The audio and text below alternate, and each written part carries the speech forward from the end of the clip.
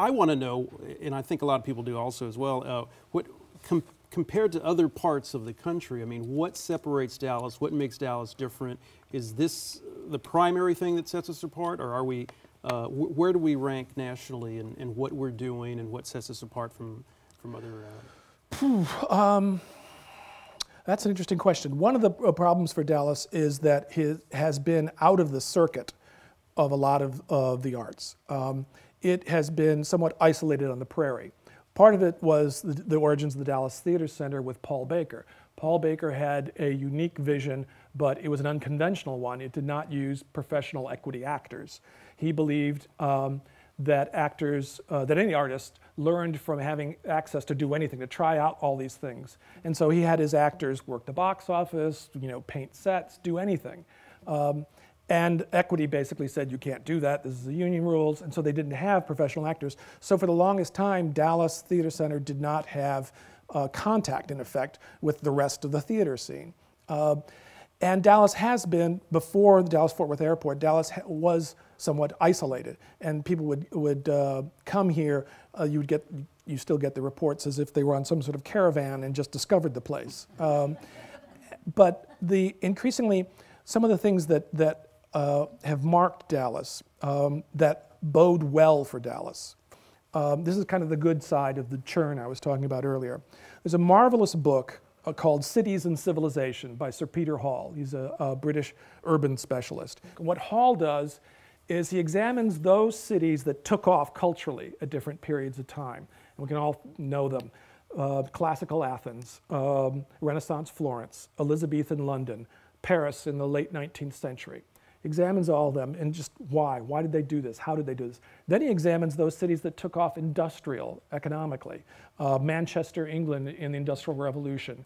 Detroit with the audio industry. Hollywood. And examines why they did that too. And at the end of the book, he sort of assembles all this data and he examines why.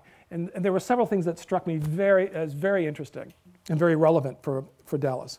One is, throughout history, in almost every one of those cities, the major players came from out of town. Almost any big name you have from classical Athens, Aristotle, Euripides, Sophocles, Diogenes, Aeschylus, they're all small town boys who came to the big city. Elizabethan London, Ben Jonson and John Webster are the only ones we know for sure came from London. Shakespeare, small town. Christopher Marlowe, scholarship boy from Canterbury. Beaumont and Fletcher, small towners. They all came. The idea that Shakespeare couldn't have been Shakespeare, couldn't have been who he was because suddenly he becomes this guy who has access to royalty and is a major theater producer, that notion that there are alternative Shakespeares, is a profound misunderstanding of Elizabethan London. The generation before Shakespeare, the two most powerful men in England were Cardinal Wolsey and Thomas Cromwell under Henry VIII. Both of them came from dirt. Thomas Cromwell's father was a pub keeper and probably a borderline criminal. And these were the most powerful men in England. So yeah, Shakespeare could come from a small town and make a success for himself, because in each of these cities, what happened was there was a breakdown. The old hierarchies broke down, or there was some sort of basic schism that they were at war. And so there were opportunities broke open. People could make a name for themselves. In Paris in the 19th century, there are a number of Parisians that we know, Monet, Degas.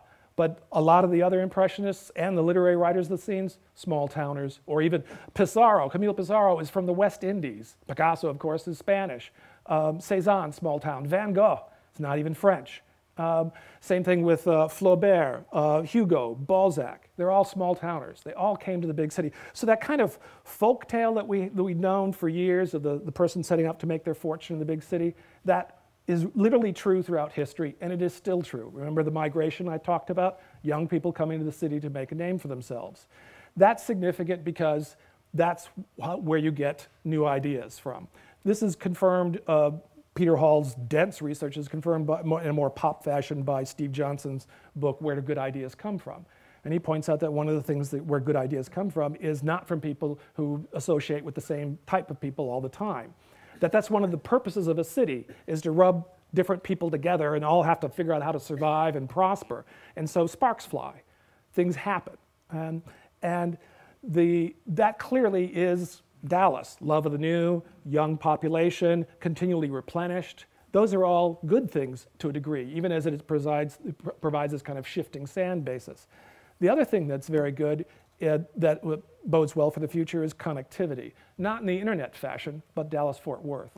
It generally helps, Hall concludes, if a city is a day's flight from the rest of the world, and we are.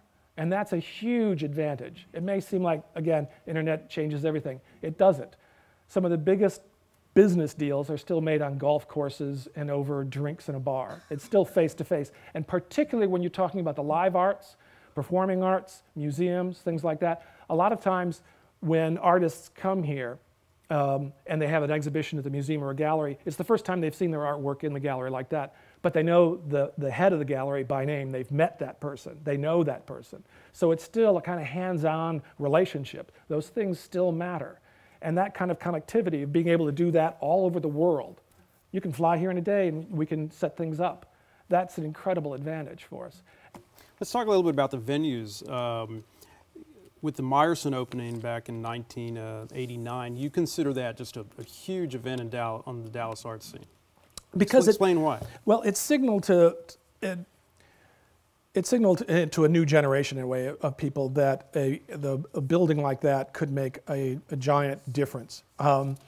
People forget that for all the impressive force and presence that the Dallas Symphony has in terms of the society in Dallas, high society in Dallas, and in terms of business, in the 80s it was bankrupt. There was a real question of whether it was going to fold. The Meyerson saved them. The Meyerson really helped turn them around. Dallas has done this several times before. People often look at the Arts District and they talk about Lincoln Center as the model. But actually Dallas did a similar thing before Lincoln Center, and that's the Kalita Humphreys Theater.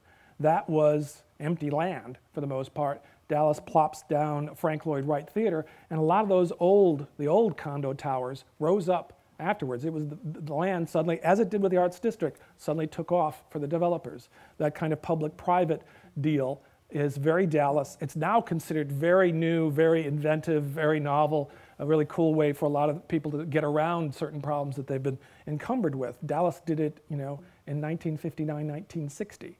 But the Meyerson was the real first sign. I mean, the Dallas Museum of Art's building was the first big thing in the Arts District, but it didn't really take off the way the Meyerson did for the symphony.